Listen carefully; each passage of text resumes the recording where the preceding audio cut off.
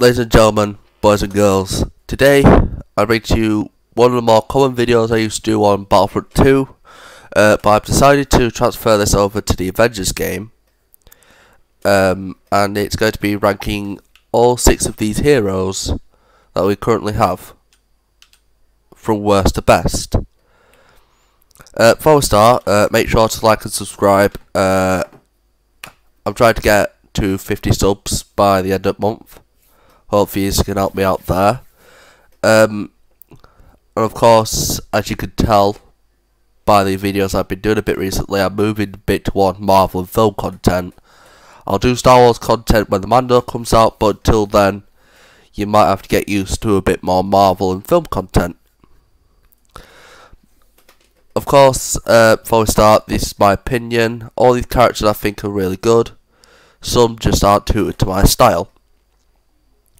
And of course, as you can see on screen, coming in at number 6, we have Kamala Khan, or Miss Marvel. At the start of this game, she won't be as important as she will be in the final bit when you have raids and mega hives, where you just need to keep fighting until you all die. And then with her, let me just show you here, healing spirit, she'll be able to help her teammates, which I think will be vital. And if you're trying to play with Marvel now and getting her up high, and you have a good team around you, you'll definitely survive a lot longer than some people that don't play this game. Obviously.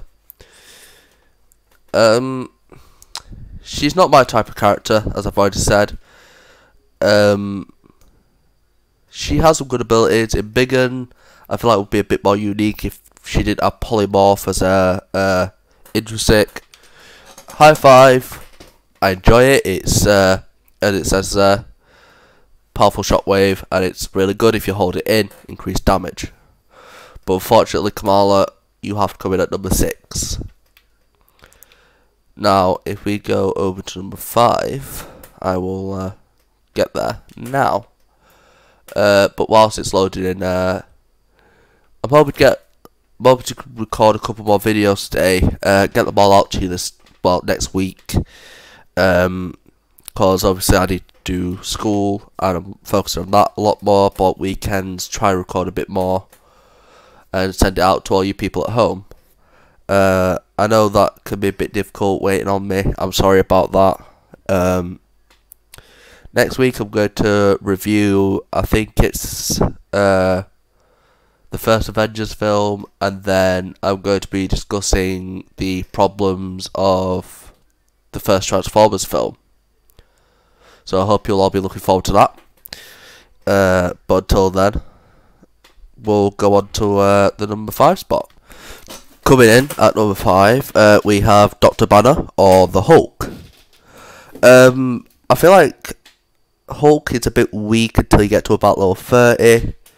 As I've seen from people that play this game, that main Hulk. His skill tree is incomplete, because when you get level 50 you have 3 leftover skill points, which shows that Hulk's skill tree was never finished in time for the game. Definitely at the start, like kind of how I am right now, he can be a bit of a glass cannon. Can take a lot of damage and just die easily. But he does have some good travelling skills, not the jumps I expected to have. He could definitely have a better jump in this game. Maybe like one of his new skill trees could be where if he chains more than 5 jumps, it'll increase the amount that he jumps by 20%. Could be a good one. But until they sort out Hulk properly, sort out his skill tree and sort out why he's such a glass cannon, and sort out the fact that he needs to be the Incredible Hulk from level 1 and not level 30. But unfortunately, coming in at number 5, it is the Incredible Hulk. Coming in at the number 4 spot, we have Steve Rogers, or Captain America himself. I feel like what hinders Steve Rogers here is the fact that he has the worst travelling in this game. People like Thor and Iron Man, they can fly.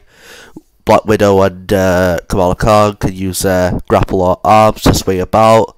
Hulk can jump at great distances, and Cap can do parkour, which seems cool at the start. Like, you could do parkour, and you could chain up some really good parkour skills there. But if you think about it, if you want to get to that place first, you'll be heavily behind your teammates, unless it's an AI control Captain America. Overall, in everything else, he's really good. I enjoyed his close-up battles, especially with his shield. The combos you can do, absolutely spot on. He feels like Captain America. He has some good abilities. Brooklyn Brawler and Rally Cry can help you in the long run. Steamroller, a bit like Vader's Saber Throw in Battlefront, just very nice and saucy. But I feel like Captain America should be one of the best characters in the game if he had better travelling, and if he could destroy the doors that Hulk and Thor can, because he is literally a super soldier and is more powerful than Iron Man. Well, he should be more powerful than any human. But just a couple of things that stop Cap from being one of the best characters in the game.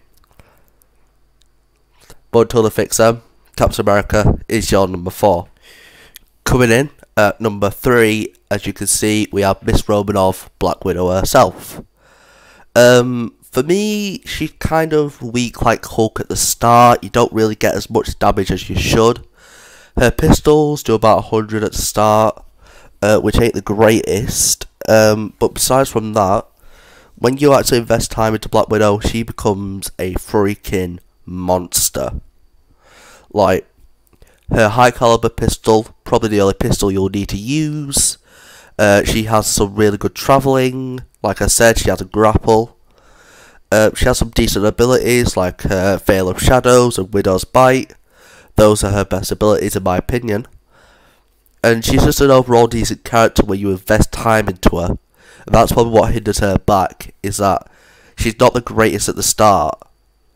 But by God, one of my mates who play Black Widow, Banksense on Xbox, he has Black Widow really high, and he's an absolute god. But it just shows how powerful Black Widow can become if you invest time into her. But if she was a little bit more powerful at the start, then maybe she could be bumped up to number 2. But until then, Miss Romanoff is at number 3. So, in the runner-up spot for today's ranking, unfortunately, it's Iron Man. Now, from the beta, I thought Iron Man would be the person to carry forward this game and would be kind of like the bar for how powerful people should be. But he isn't. That's where our number 1 spot will come in later on. He has some good travelling. Of course, he can fly. Hulkbuster, where you get the missile barrages on it, absolutely overpowered. He has some good fighting skills from long range with his repulsors. Up close, a bit weaker, unless you want to style Iron Man a bit like Black Widow or Cap, where it's just up close. But that's not him. He has some really good long range, as I said. Very good for taking out turrets. Good combos, especially with his repulsors and lasers. Can do some really good stuff. Like, if they let Iron Man shoot off his lasers off a Captain America's shield, that would be absolutely amazing. But obviously, his close range combat is probably what's stopping him from being number 1. But I feel like if they kind of tweak him a bit, he could be the biggest and the best character in this game. But he isn't. And let me show you why. Coming in at number 1, this is the reason why Iron Man is number 2. Thor is an absolute beast. He has great travelling. He has some of the best abilities in the game, like God Blast and Warrior's Fury. He's really fun to use. His up-close combat is very saucy and nice. His Mjolnir is amazing. It's really good fun to swing that about. and obviously, as you can see, he's my highest level character. Overall, he's just overpowered. Just look at this absolute specimen. Bask in that man's greatness, honestly. Thor, I kind of expected to be on the same level as Captain America, but I'm wrong. He is my favourite character. I feel like most people would agree with me when I say Thor is just brilliant. I feel like Thor is kind of like the standard now for the rest of the superheroes that come into this game, like Black Panther and Spider-Man, etc. But until someone can dethrone the God of Thunder, you're all just playing catch-up against this absolute specimen. But, as all things, as they say, all good things come to an end, and so must this video. Thank you guys for watching. I greatly appreciate your time. I'm hoping to do a couple more videos in the coming weeks. Obviously, I've said review Transformers 1 and also the Avengers film. And I've also been wanting to do some hero guides for Thor and Cap. A couple of ideas I've got. So for Thor's absolute powerful one, I'm going to call it Asgard's Might. For his more defensive, I'm going to call it Odin Force, of course. And then for his kind of like objective based, I'm going to call it I haven't thought of a name for that, but it's going to be something to do with Mjolnir.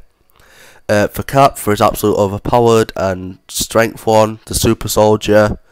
For his defense based, going to call it, I haven't thought of that one either, to be honest with you. I'm just trying to think of some of these off the spot. For Cap's objective based, gonna call it the Frontline Menace.